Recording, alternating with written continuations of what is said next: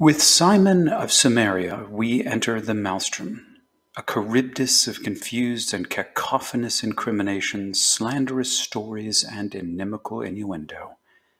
It seems that the man Simon existed, as much as any other figure in recorded history, but he has long since been swallowed in the abyss of myth and countermyth. Accordingly, this book is chiefly about Simonians, the people who carried on the teachings related to Simon in support of a distinctly Simonian version of Christianity between the 2nd and 4th centuries of the Common Era. Anti-Simonian stories and reports begin to appear in the early to mid-2nd century. In the echo chamber of heresiological discourse, Simonian belief and practice is presented in increasingly wild ways.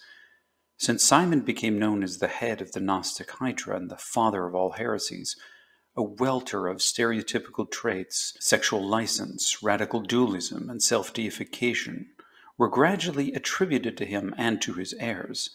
This means that every report about Simon and on Simonian Christianity is riddled with slander, fictions, and cliches. Trapped in the maze of these reports, readers' minds are so baited by the presuppositions and hostile frameworks that it's hard to picture Simon as anything but a villain. He has been hounded and scapegoated so many times, readers can hardly form a positive ethical judgment of him. Even among scholars, he's called a sorcerer, and with apparent tongue-in-cheek, the bad Samaritan.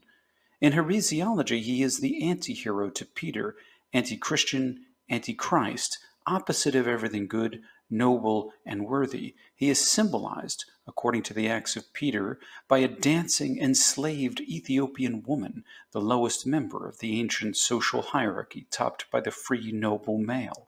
It would seem that nothing remains of the Simonians beyond the roaring waves of rumors, rants, and hostile reports. As one scholar opines, the only surviving accounts of Simon's life and teachings have been written by his opponents and critics. As perduring as this judgment has been in scholarship, I hold it to be incorrect.